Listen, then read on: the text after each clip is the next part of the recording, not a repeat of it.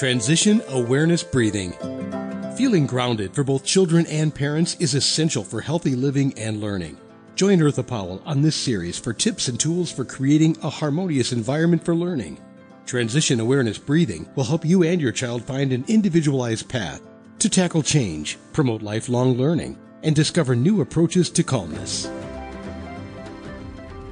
Hello, everyone, and welcome back.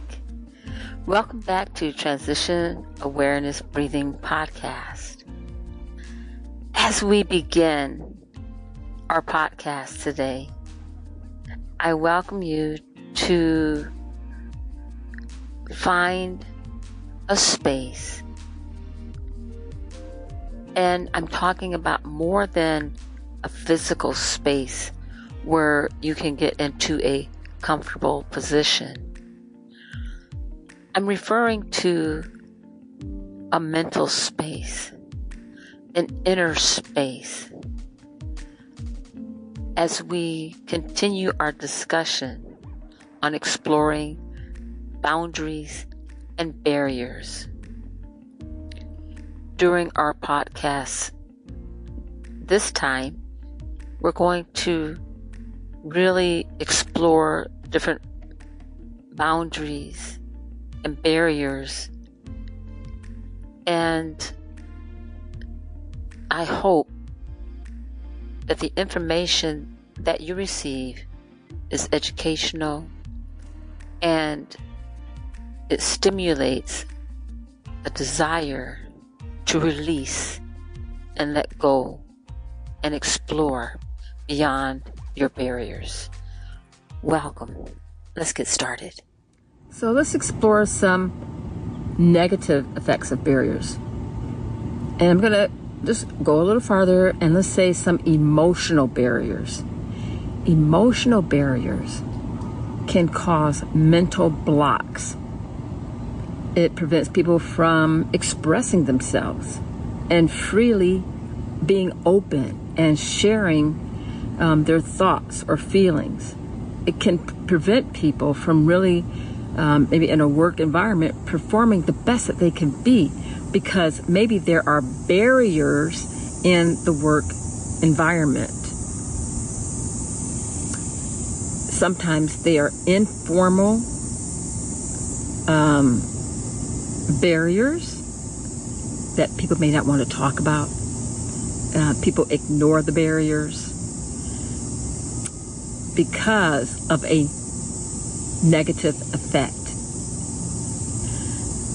That is an example of a barrier, anything that prevents a growth, prevents a person from growing mentally or physically or spiritually can be perceived as a barrier.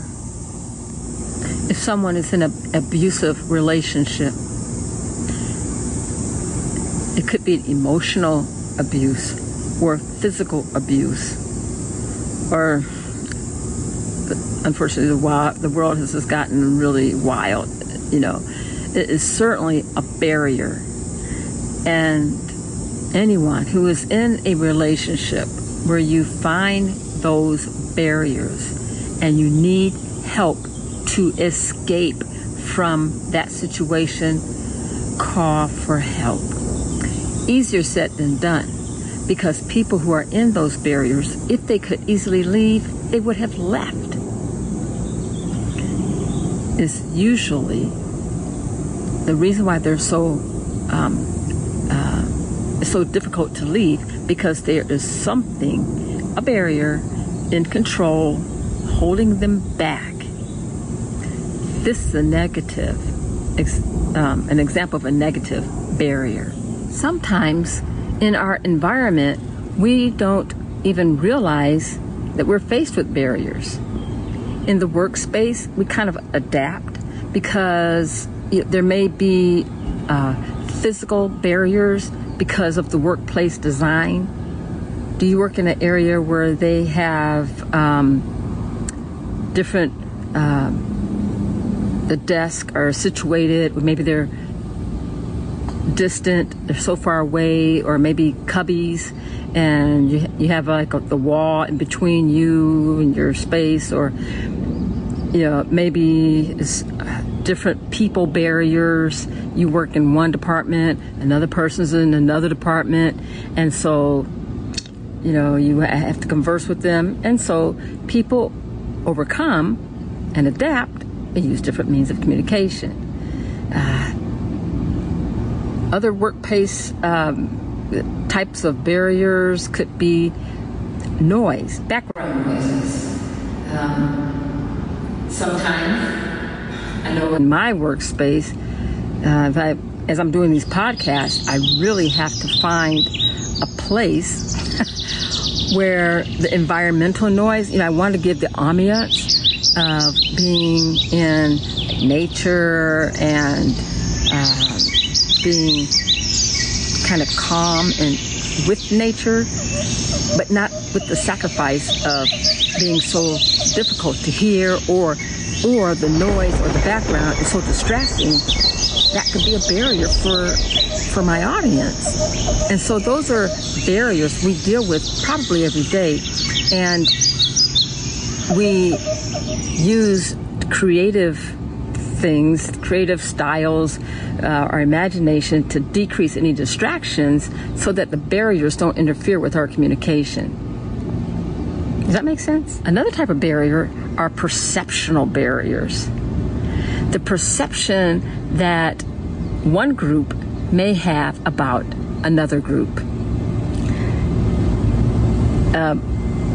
Oftentimes, we may have a perception that all teenagers know about computers and technology. And the reason why that's a perception, because some teens may not be as savvy as you think. And a lot of teens are. However, we want to be open and not create barriers and unexpected levels of expectation. Or you may have an older person, and a perception barrier may be, they may be challenged. They may not know anything about social media. Let's go in a little bit deeper about emotional barriers. Anger, pride, and anxiety definitely can be barriers towards communication. Thank goodness we are learning how to be aware of our anger, of our anxiety. Also, learning how to bring gratitude into our lives to kind of make us a little bit humble so that we're not pushing our personalities that we may not be aware of, that's stopping us from being the best that we can be. Often, as I said, we may not even be aware of some of these emotional barriers. And many times we develop these emotional barriers because of our experience or our personal values or what we have grown up with, how we were treated at school, how we were treated in our own families. And so we created a boundary that eventually became a barrier. Okay, so we're going to stop here for now and continue next time. Right now, I invite you to transition and participate in this short practice. The goal of this practice is to release through the breath. This is a time that in your mind you can release and go beyond your barriers. And the purpose of going beyond your barriers is to explore and to find new avenues of creativity, of relaxation, and of peace. Enjoy your practice.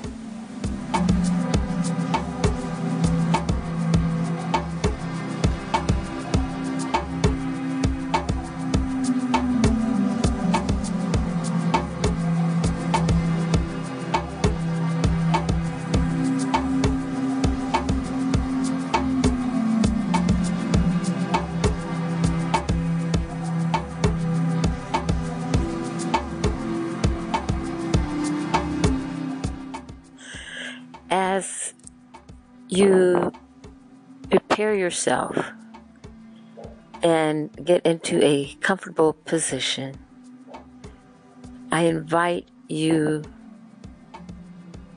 to be aware of the inner space, the inner peace within your mind, within the inner core of your soul. It's there. No matter what your barrier may be,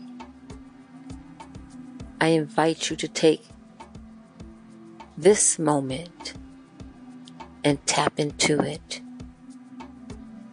Tap into that part without barriers. Some may call it daydreaming. Some may call it relaxation. Just a moment in this place without barriers releases your creative spirit. And as you allow yourself to be free and to flow and to release,